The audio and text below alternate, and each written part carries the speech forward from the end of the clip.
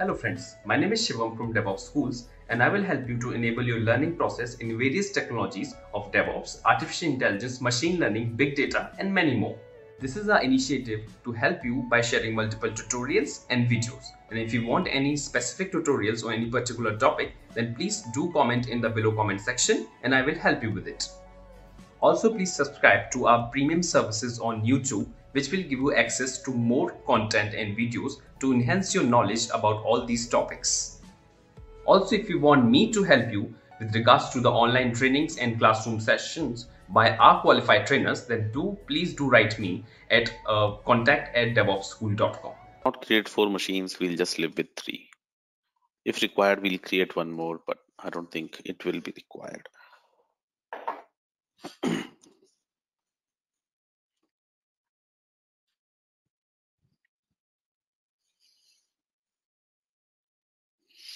Okay, so we should have 2 Ubuntu machines and 1 CentOS.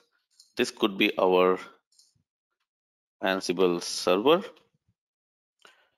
And this machine, let's call it as host 1. And this machine will be host 2. So we have one Ansible server and we are going to manage 2 hosts. Okay, let's connect to all of them.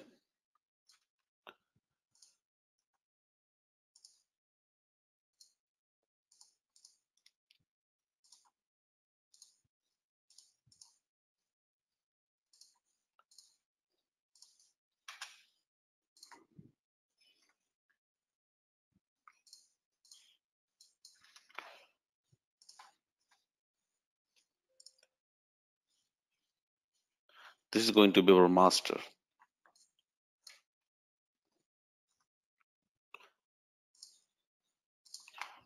And this is going to be our node 1. For the host, I'll just keep the background white so we know that we are working on a host, not a Ansible server. And then for the third machine, we are going to connect to this machine as well. Okay, this will not connect. Yeah, let me do it again.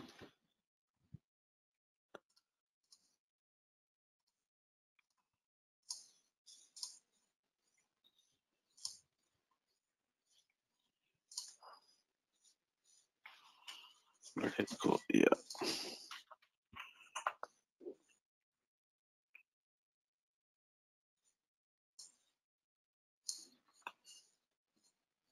What happened?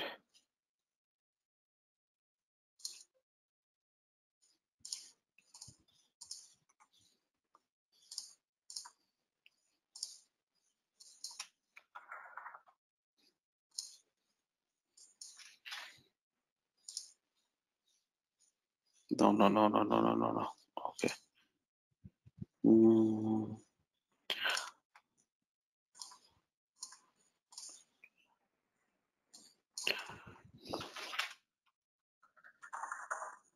Yeah, this is a CentOS machine. So now we have one server. The black machine is the server, and these 2 machines are our hosts.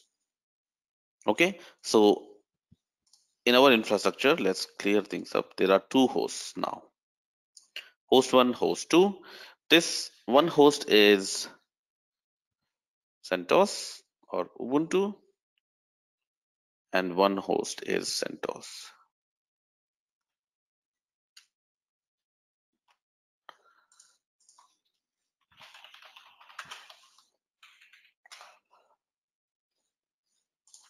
Okay, now we are going to manage this. So on the server, first thing that we need to do is install Ansible. Apt update.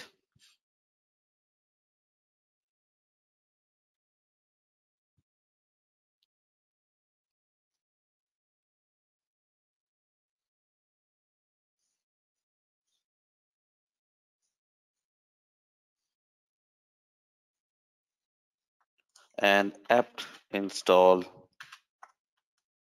Ansible. Okay, so it is going to install Python 3 as well. You can see a lot of Python 3 stuff. And at the end, it will install Ansible for us.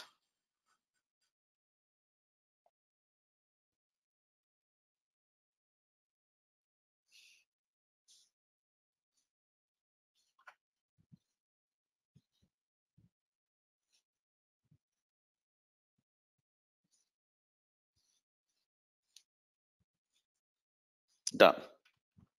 Let's verify it. Ansible. Yep, it returns. It is version 296. And the Python that is installed is 385.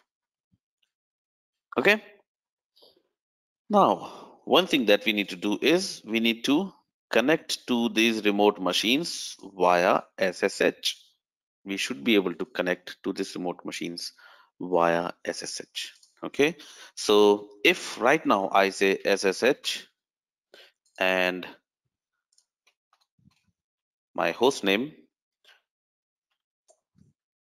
it says permission denied public key. So, well, in AWS, you cannot have a SSH authentication using password. You need to use public private keys. Okay, so let's set this up, and let's set it up in a way that the SSH can happen passwordless. Now, before I do that, do you guys know what is SSH? Are you guys comfortable with SSH?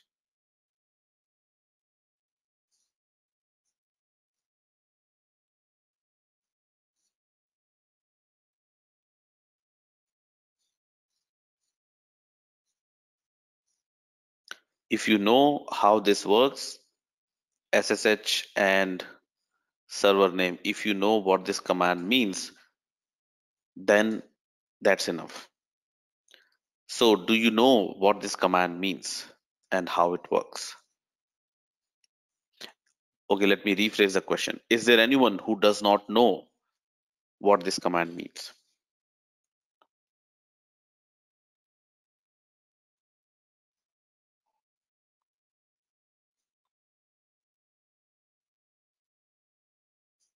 Okay, you all know then, right?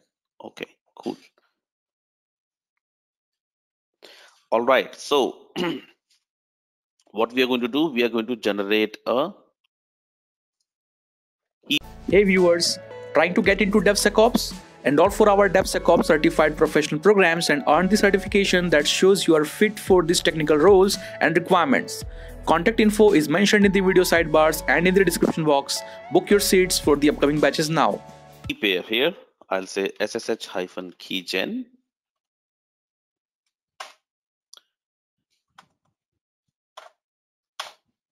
And this command will create a private key and a public key inside my .ssh folders. Okay, so if in my home directory I go to .ssh, I will see a private key and a public key created. Now, private key, as the name suggests, is private, should be private to this machine. The public key can be distributed to anyone. Okay, so what I'm going to do is I'm going to copy this public key and give it to my Ubuntu machine and to my CentOS machine. All right, so I'll say here .ssh inside authorized keys. I'm going to copy this public key.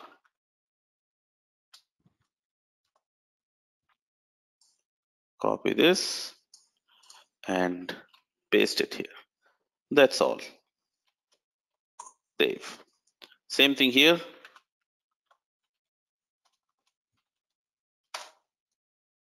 Vim not found. Yep. Yum install Vim.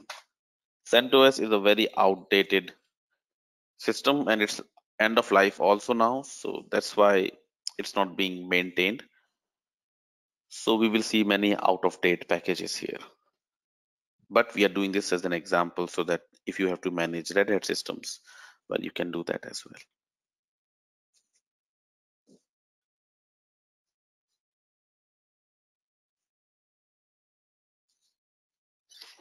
Yes, please install Vim.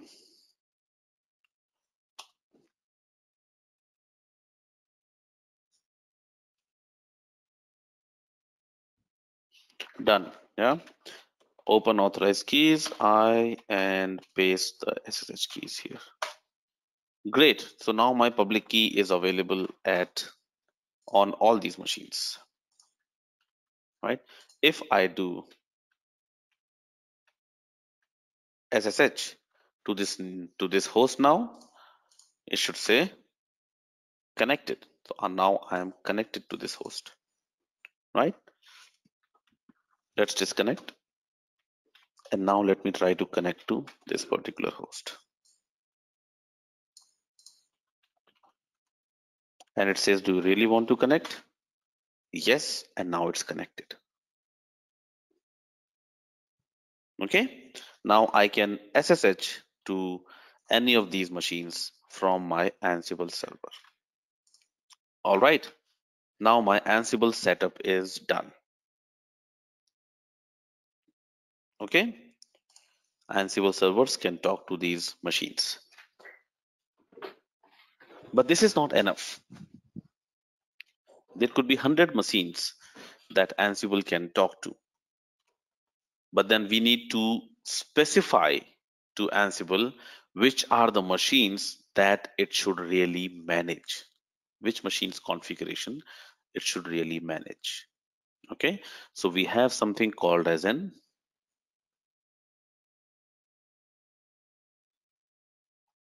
file called as an inventory,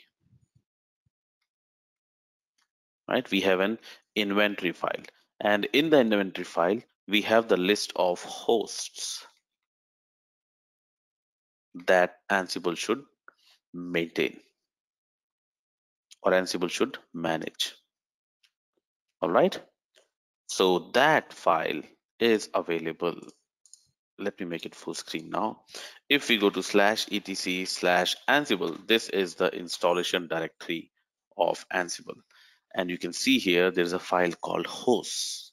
Now in this file, we define what are our hosts that we want to maintain, or we want Ansible to maintain or manage. So I'm going to open hosts, and there are a lot of examples here. I'll not open the examples, but I can explain to you what inventory file has.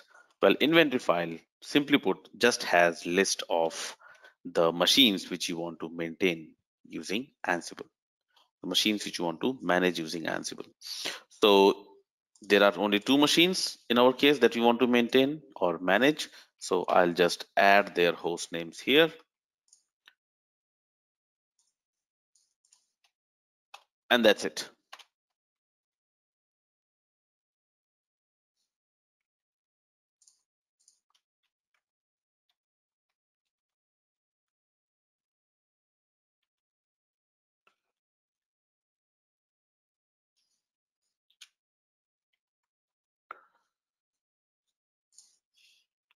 Right?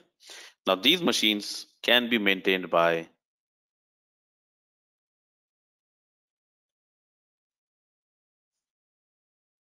your Ansible machine.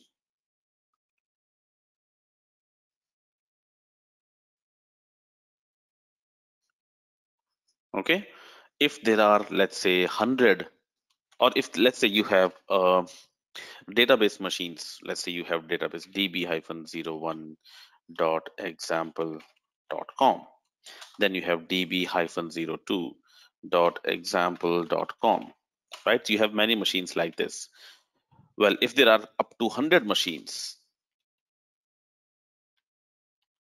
or let's say 99.example.com, so you have 99 machines.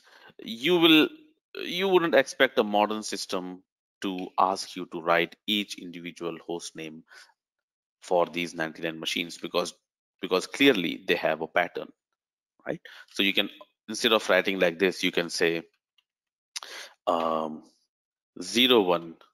Hey viewers, our Master in DevOps engineering program can help you to hone the skills necessary to succeed in high-level DevOps positions. So what are you waiting for? Enroll now and earn certification that show you are keeping pace with today's technical roles and requirements. Contact info is mentioned in the video sidebars and in the description box. Book your seats for the upcoming batches now. To 99.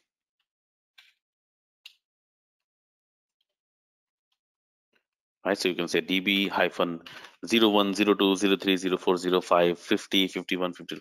All the machines .example.com can be managed by your Ansible.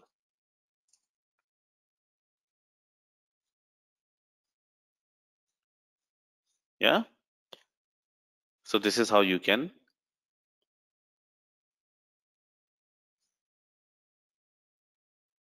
specify that, right? You can also give them a common name. For example, let me delete this one. I can say this machine is called host 1 and this machine is called host 2, right? So I can say that this is host 1, this is host 2, and or let me call it as 192. Which one is 192? 192 CentOS, right? I'll say host underscore CentOS, right? And host underscore Ubuntu. So this machine is host underscore Ubuntu, this machine is host underscore CentOS. So call them like that.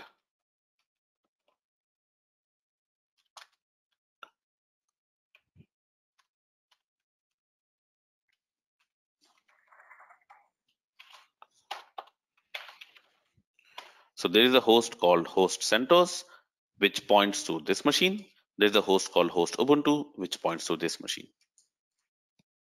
Okay, and this can be done. Then now you you can use these names in whatever commands that you run for Ansible.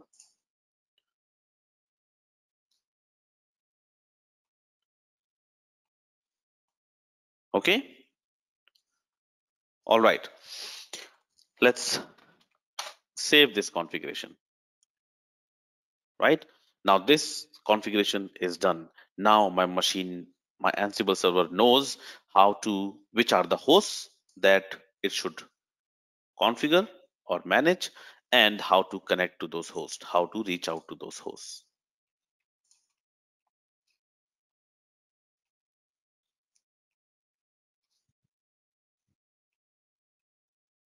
Right now, what do we do with this? So we have Ansible installed, we have host configured. What do we do with this? So now let's use it. Okay, let's start configuring our servers. Now, before doing that, well, how does this actually work? How does server know that how to create users on the host or how to install packages on the hosts? How does Ansible know that? Well, Ansible has something called as modules.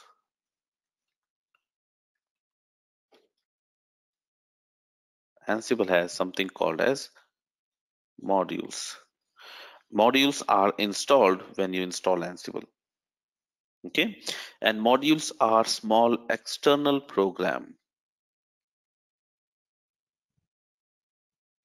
mostly written in Python. Mostly in Python. So these are external programs, and these programs know how exactly to manage a system. For example, there is a module called apt. This knows how to install an Ubuntu package. There's a module called yum, which will know how to install CentOS package. There is a module called copy, which knows how to copy content. Right? There is a module called service, which knows how to create or manage services. So we take help of these modules to define what do we want. Okay, so let's start using these modules. Now I'll say Ansible, yeah,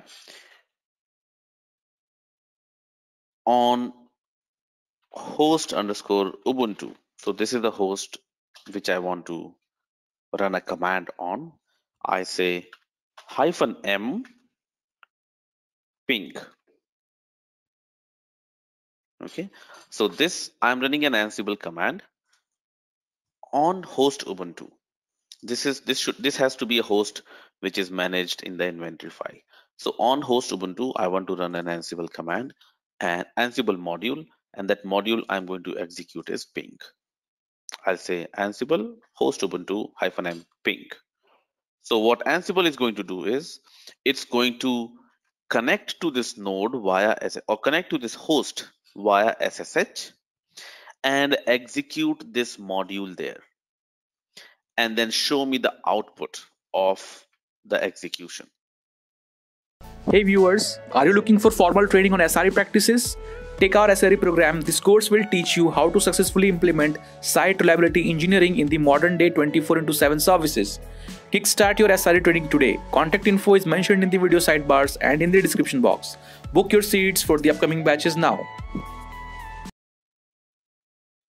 Okay, so Ansible SSH to this machine based on our SSH configuration and executed this module. Now this module executed here and the execution was successful and it gave us this output, right? So this is a non-destructive module. That means it does not make any change on the server. It just gives you a success if your connection to this host is successful, right? So this module can give you your information that this machine is reachable and it is up. Now let's say on host Ubuntu, I would like to install a package, right? I want to install a package on my host Ubuntu. I say use module apt and pass some arguments to the module. So -m is apt and -a is for arguments for the module. And what is the argument? Well, I will say name of the package that this apt module should install is finger, for example, right? And the state of the package should be present. So what I'm saying, use apt module,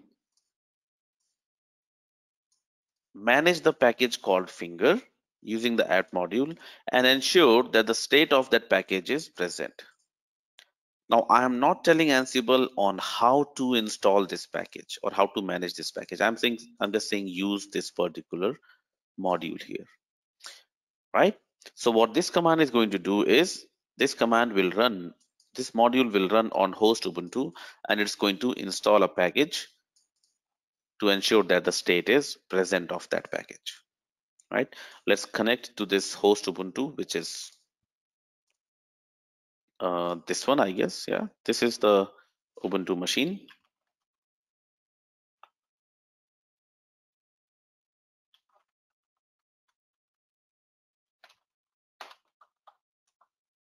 Yeah, this is the Ubuntu machine, right? So on this machine, for example, right now, there is no application called finger. There is no application called finger. Now, using Ansible and using this apt module, I will install finger. It says no package. Okay, and well, there is no package matching finger because on AWS, I also have to always do apt update here,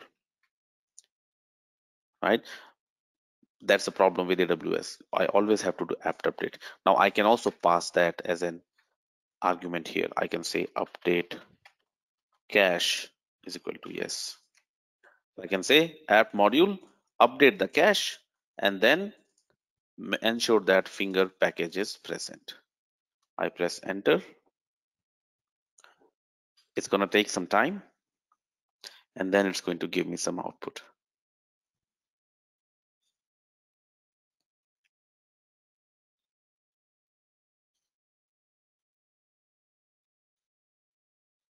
I mean, I came in are there any when you were making the host files, are there any changes any crucial changes that like when you deploy Ansible that you have to make into Ansible.cfg? I can show there, yeah. So let this finish, and then I can show you that as well. Let me finish the modules part of this command, and then yeah. Okay. All right. So you see an output now, and it says that the execution of this module was successful, and it changed something on the server. You see, it's changed, and the output is a bit yellow in color. So that means something was changed. And you can see the complete log of what change was done in the standard output part of the command output here.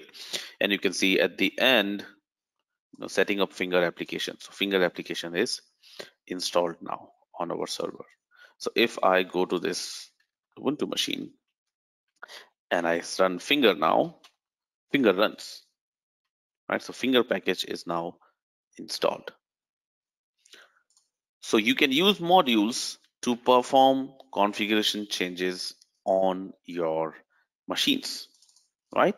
Now what I can do is I can run the same command on host CentOS, but this won't work because apt cannot work, or apt itself will not be available on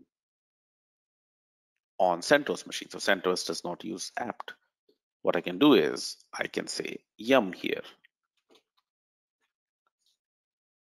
Right? I can use yum module to manage packages on my CentOS host.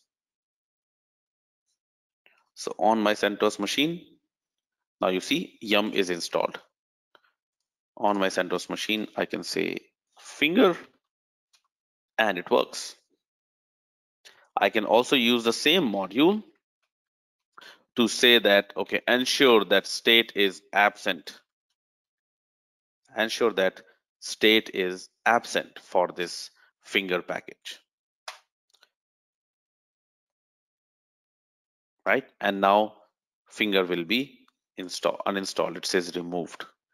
And on my CentOS machine, if I now say Finger, it says nothing is found. Right? What happens if on host Ubuntu I try to install Finger again?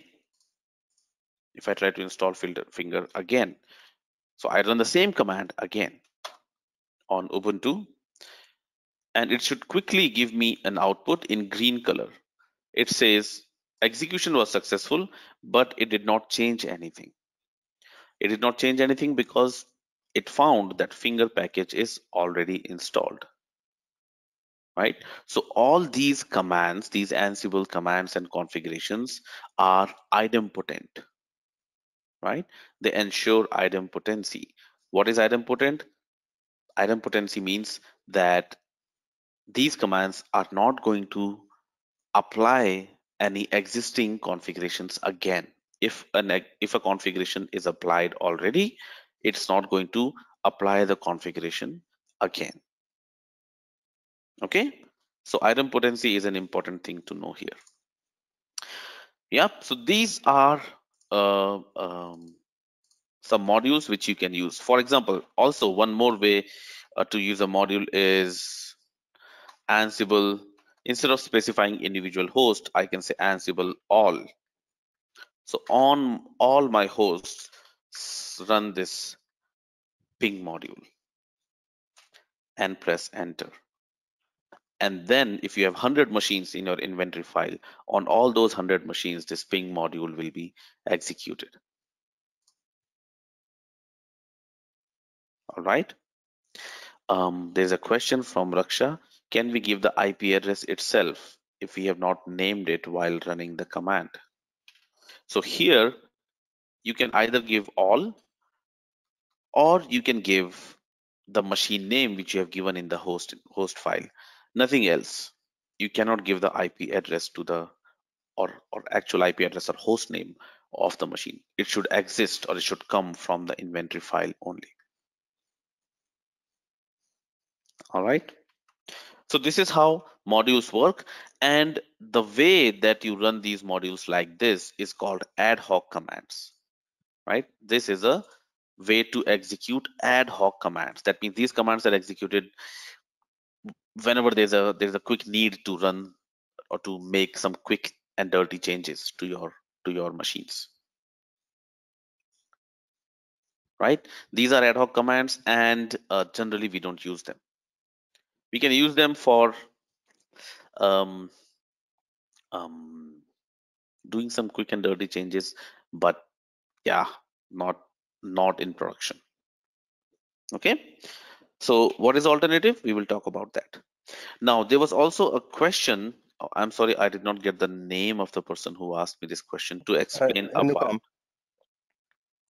I'm sorry, Anupam. Yes. Okay. Hey. Okay. So Anupam asked me, what could be the configurations in Ansible.cfg. So Ansible.cfg is the system configuration file, the configuration file which actually defines the behavior of the Ansible itself. Okay, so here are some configurations and some default configurations here as well, which are commented out. So if you want to change these configurations, you can uncomment them. For example, which is your inventory file? Default is Ansible hosts. If you want to choose some other configuration file or inventory file, you can specify it here, right? You can change it. Then next question is, where are your modules installed? So modules are installed here, right? You can change them, or you can put your own modules here and have them available in your Ansible. Then another example would be how many parallel executions you want to do. So whenever you say Ansible all, right, -m ping, then how many parallel command executions you want to do on your host, right? So here it is 5. This is the default value. You can change it here, right? Then what is the remote port of your machines, right, on which Ansible should SSH? So many times organizations do not run SSH on the default port, which is 22. For security reasons, they may change it to a more unknown port like 555 or 31 or 77, something like that. So you can also change what should be the default port on which the Ansible server should try to SSH on the host. Thanks for watching. Want to study further? Join our training programs today.